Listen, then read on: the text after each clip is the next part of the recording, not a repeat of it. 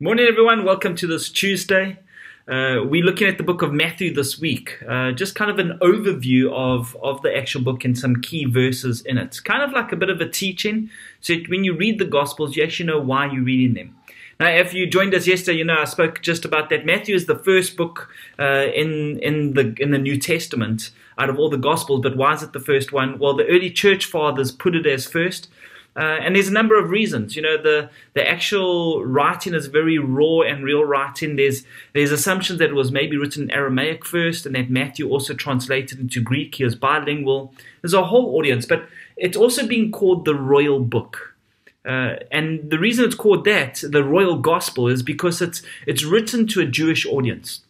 And remember, as we said yesterday, Matthew's aim was to show a Jewish recipient who would read that book that Jesus is the Messiah.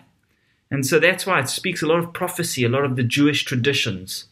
And right in Matthew 3, one of the people that's introduced is John the Baptist. Now, John the Baptist created quite a stir.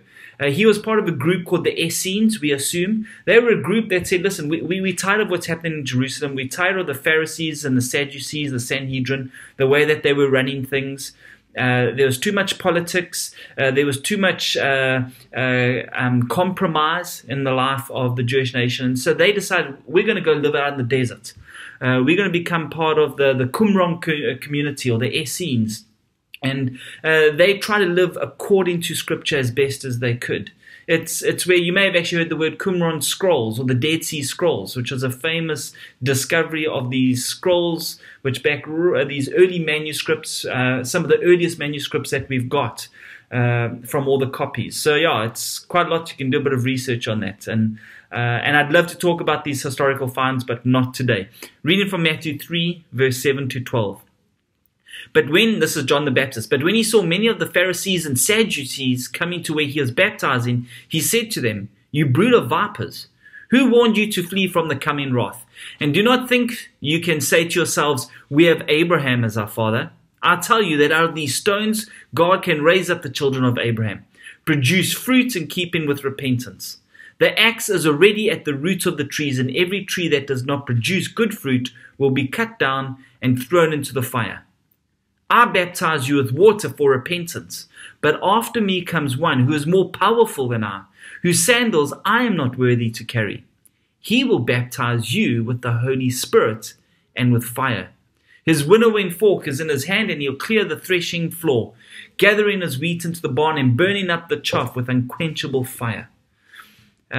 These words that John speaks and Matthew records are so important in the Scripture, because John was the forerunner to the Messiah, and he saw himself as that. He spoke of his role, that he's there to baptize people, and the religious leaders were even coming to him, kind of trying to test him out and see where he's going and what is he, because many people were flocking to him. And here in the Scripture, Matthew records, specifically for a Jewish nation, that God is doing something new. He's about to cut down everything that they've known. But look at what he says about Jesus and what he introduced. He says Jesus will come with the Holy Spirit and with fire. He introduces that God's Spirit will be in us today. The Spirit which came upon David, the Spirit which came upon Saul so many times. It was only in glimpses and brief moments. But he says that Jesus is going to come and he'll baptize you, not just in water for repentance, but he'll baptize you with the Holy Spirit. The Holy Spirit will come into the life of every single person that chooses to follow the Messiah. And so that's such an encouragement. And for the Jewish nation, that must have been an amazing thing to read, that the Messiah will be present by his Spirit inside of us. We kind of take that for granted. We have the Spirit which guides us into all truth, the Holy Spirit, who helps us to commune with God when we don't know what to say. That he leads and guides us. He not taps on our shoulders, but he speaks into our hearts when we're going astray, and he guides us carefully back into the way of the Father. God's Spirit will be present with us today. I baptize you with water for repentance, but after me comes one who is more powerful. He'll baptize you with the Holy Spirit and with fire.